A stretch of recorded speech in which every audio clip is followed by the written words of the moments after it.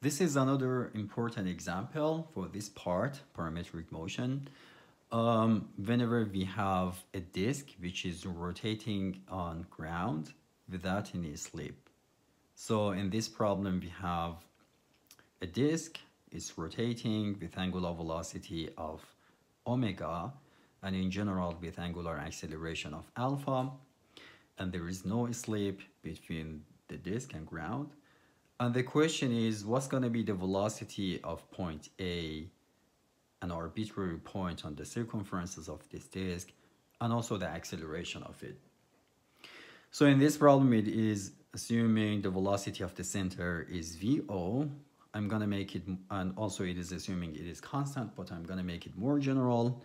And I'm going to assume acceleration of the center is AO. Now with these assumptions, the question again is, what is the velocity and acceleration of point A? And point A is shown with this angle, theta, the angle of this radius with the horizontal direction. So to calculate the velocity and acceleration of that point, again, I can write, I can find the coordinate of this point A in terms of theta and also the location of the center of the disk. Then by taking derivative from those equations, I'm going to be able to find velocity and acceleration of point A. So we have the system of coordinates, and I am showing the location of point O with x naught. So x of point A is going to be x naught minus r times cosine of theta, right? This distance. So let's write that down. X of A is equal to x naught minus r times cosine of theta. We can do the same thing for y of it. Y of A is going to be r plus r times sine of theta, this distance. So y of A is r plus r times sine of theta.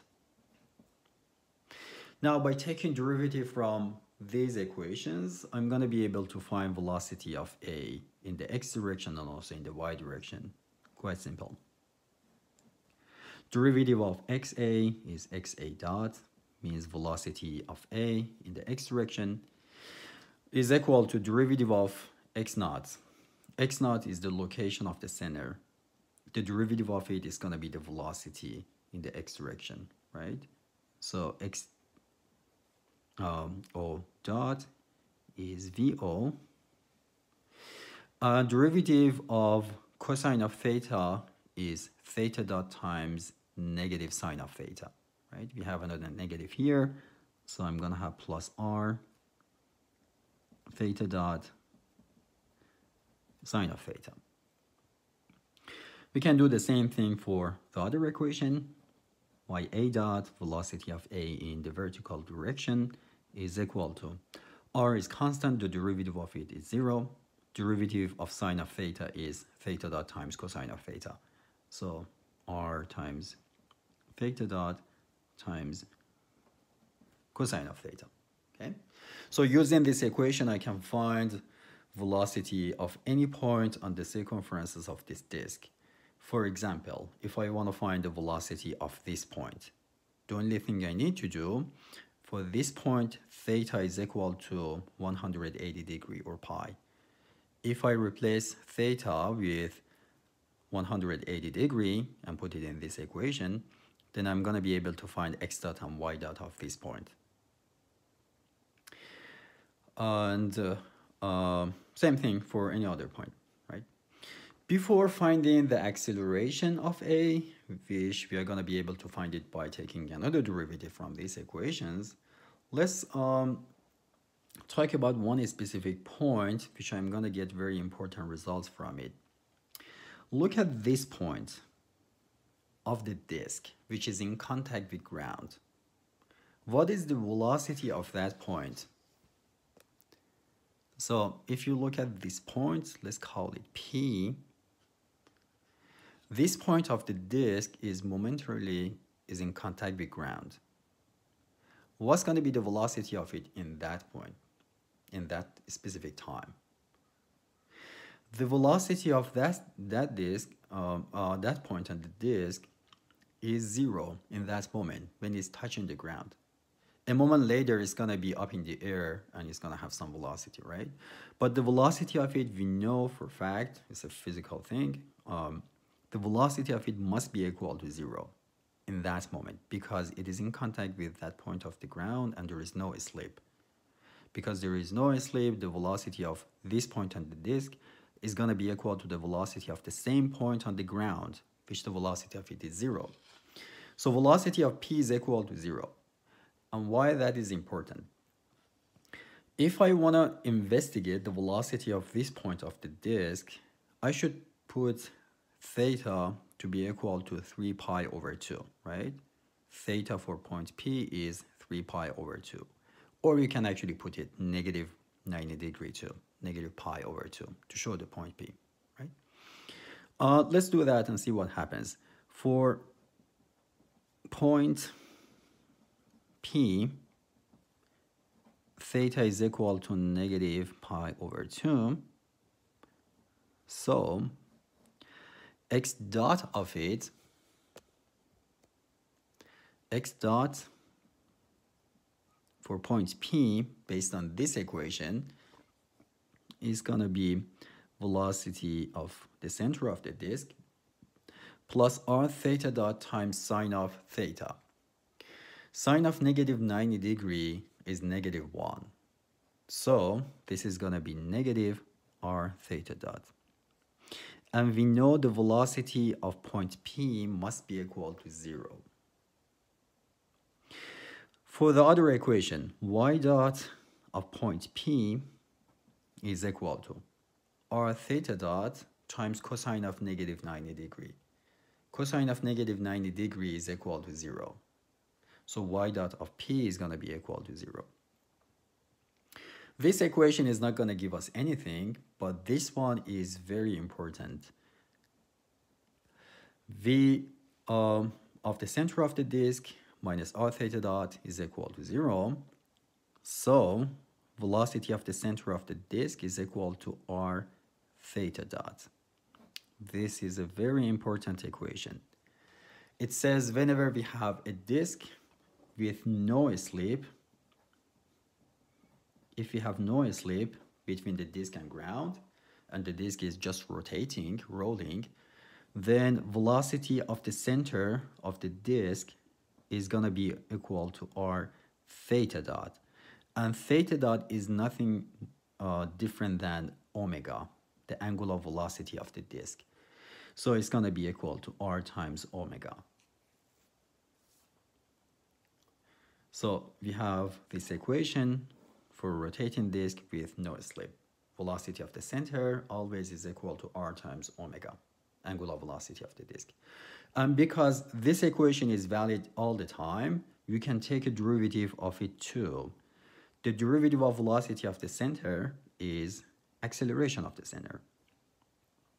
Is going to be equal to derivative of omega is alpha, angular acceleration of the disk. Okay, so acceleration of the center of the disk is going to be r times alpha as well. So these are quite important equations for a rotating disk without slip. So we should use these equations whenever we have this condition. Let's go back to the problem again. So we found the acceleration, we found the velocity of any arbitrary point on the circumferences of the disk. By taking another derivative of those equations, I'm going to be able to find the acceleration of that arbitrary point A. Let's take a derivative of this one first. X A dot, if you take another derivative, is going to be X double dot A is equal to derivative of velocity of the center is going to be acceleration of the center. Derivative of r theta dot sine of theta, it has two parts, theta dot and theta, both of them are changing with time. So the derivative of it is going to be derivative of the first part times the second part plus first part times the derivative of the second part. So derivative of the first part is r theta double dot. So I'm going to have plus r theta double dot times sine of theta. Derivative of sine of theta is theta dot times cosine of theta. And if you multiply to this, I'm going to have r theta dot squared times cosine of theta. Same thing for y. Ya double dot is equal to r theta double dot times cosine of theta.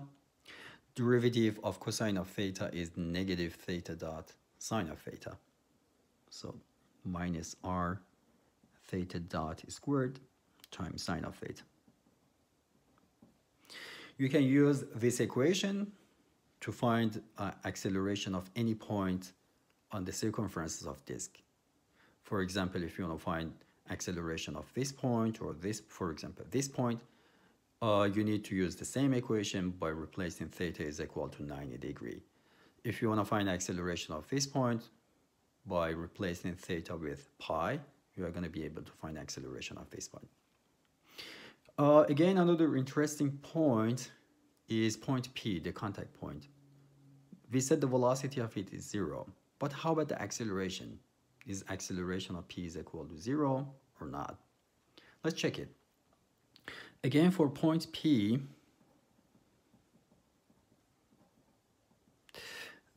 theta, you can replace it by 3 pi over 2 or negative pi over 2. Both of them are the same. Let's go with negative pi over 2. So by replacing theta with negative pi over 2 in these two equations, I'm going to be able to find the acceleration of point P. X double dot of P is equal to acceleration of O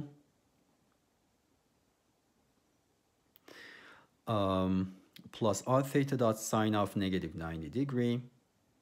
Sine of negative 90 degree is negative 1. So it's going to be negative r theta double dot. Cosine of negative 90 is 0. So this term is going to be equal to 0. So acceleration of P in the x direction is AO minus r theta double dot. But theta double dot is alpha, angular acceleration of the disk. And look at this equation. It says AO is equal to r times alpha or r times theta double dot. So AO minus r theta double dot is going to be equal to 0. So there is, for point P, there is no acceleration in the x direction. How about y? How about y direction? Y double dot of point P based on this equation is going to be equal to cosine of negative pi is 0. So this term is 0. How about this one? Sine of negative pi over 2 is negative 1. So multiply to that negative, positive r theta dot squared. Or we can replace theta dot with omega, r omega squared. And this is not equal to 0. What's the meaning of that? If you look at this point, point P, the contact point with the ground, acceleration of it is not equal to 0. It's going to have an acceleration upward toward the center. And the magnitude of that acceleration is r times omega squared. That's all.